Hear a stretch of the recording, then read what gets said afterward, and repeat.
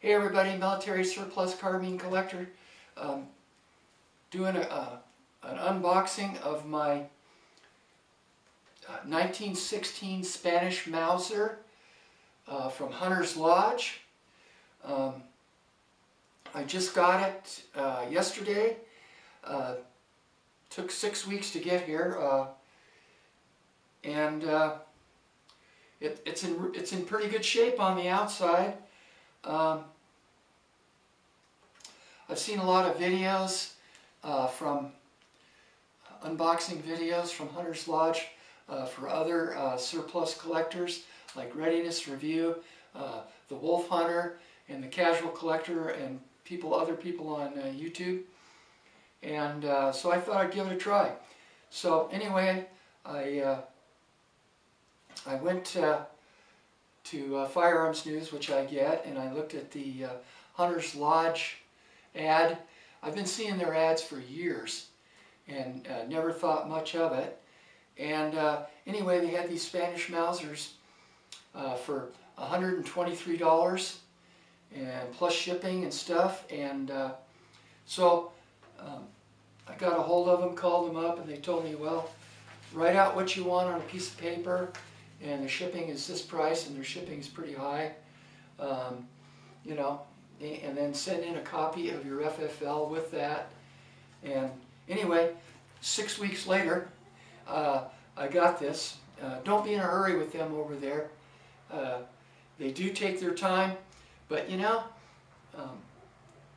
for really a very old surplus gun, this one is really in good shape. I can't believe it.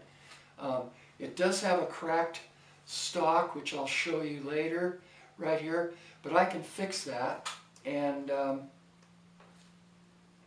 anyway, I'll get some close-ups of it, and both sides of it, and the bolt's a bit rusty.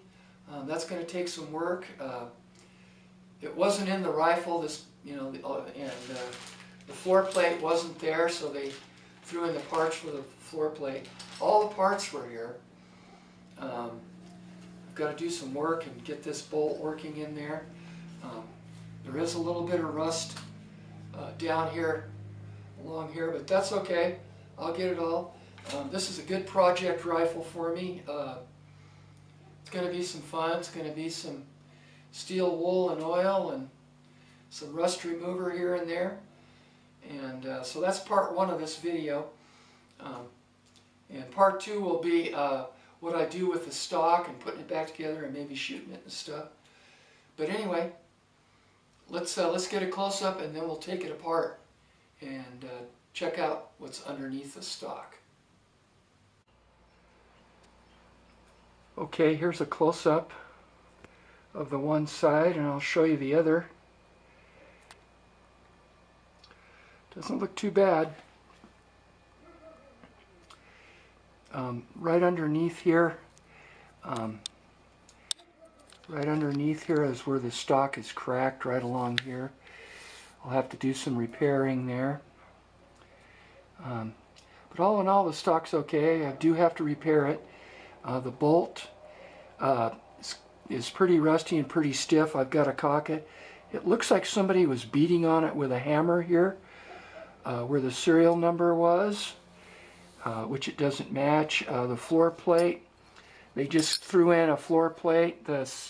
The number on the floor plate, it doesn't match.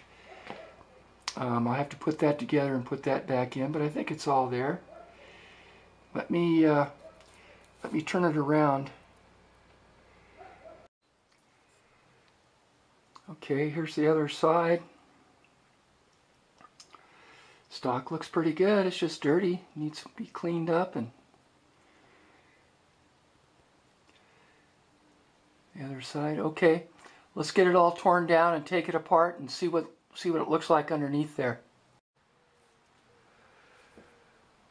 Well, I've got it all taken apart here, and it's gritty and grimy, but I think there's just a lot of, you know, surface rust.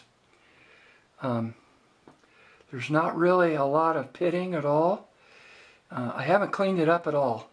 I just took it apart, and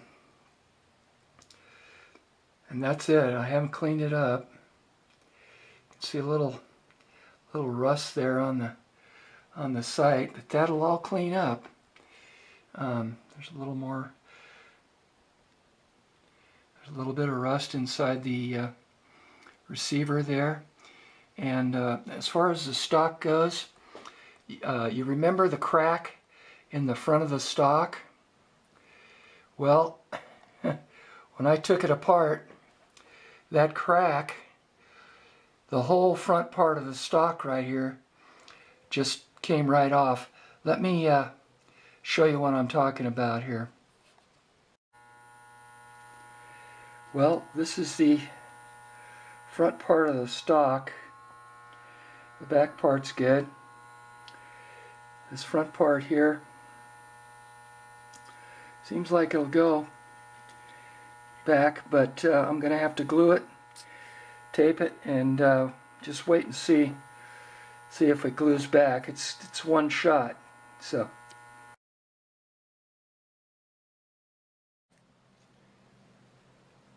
well, here's my stock repair.